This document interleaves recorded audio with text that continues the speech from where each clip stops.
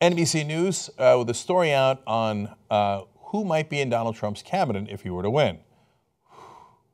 Buckle up for this basket of deplorables. So this is from 3 unnamed sources inside the Trump campaign. So they say that leading candidate for Attorney General is Rudy Giuliani. It's Giuliani time if Trump wins. So if you thought stop and frisk was a nightmare in New York City, if you think that Rudy Giuliani has been unhinged in his television appearances, if you're a minority and you didn't like the way Giuliani treated minorities in New York, buckle up. He's about to do that on a national scale if Trump wins. Okay, these are Trump insiders saying that they're going this direction.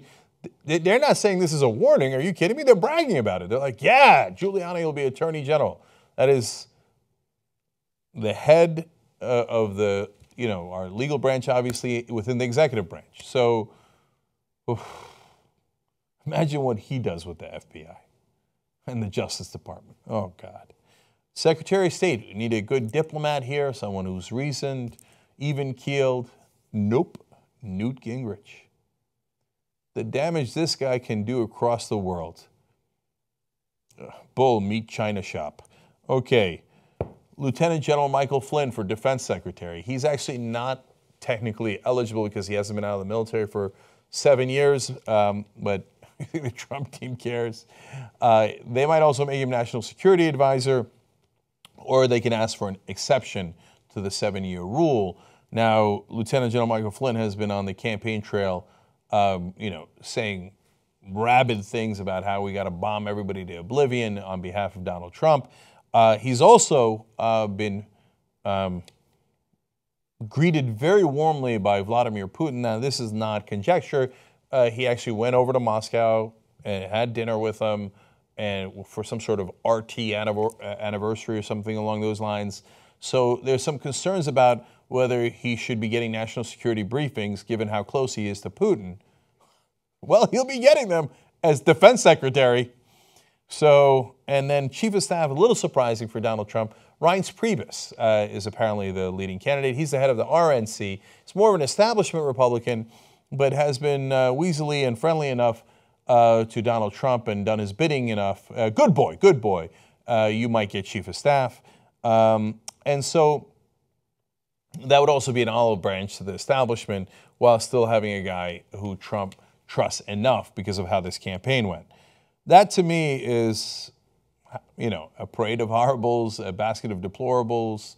And, look, parade of horribles is things that not likely to happen, except we're one day from the election, and it really might happen. If Trump wins, those are the guys in charge. I know there are some progressives out there making the case for, no, we'll be able to coalesce and fight against Trump. And okay, Giuliani's going to let you coalesce.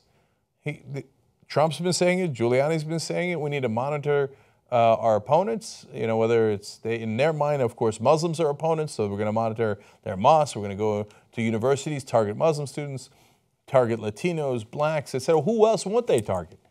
You're going to roll the dice with these guys in charge of America for 4 years.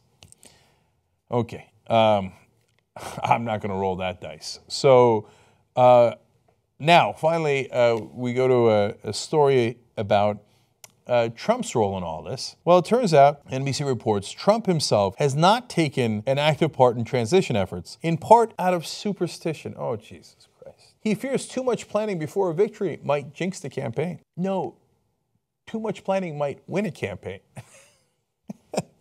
Not enough planning might jinx a campaign because you didn't plan enough.